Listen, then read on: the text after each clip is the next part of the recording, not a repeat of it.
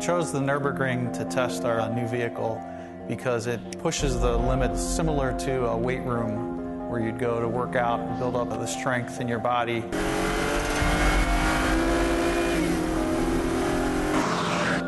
you can transition much quicker.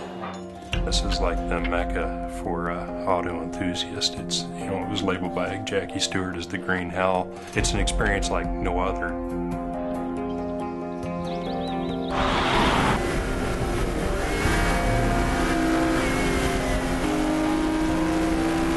The ATS is probably the most important car that Cadillac has ever done, I think. You'll find this car more entertaining than anything else in segment, and I think it's also one of the most beautiful cars.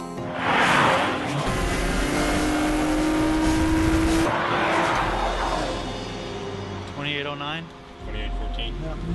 That's all right. I like that.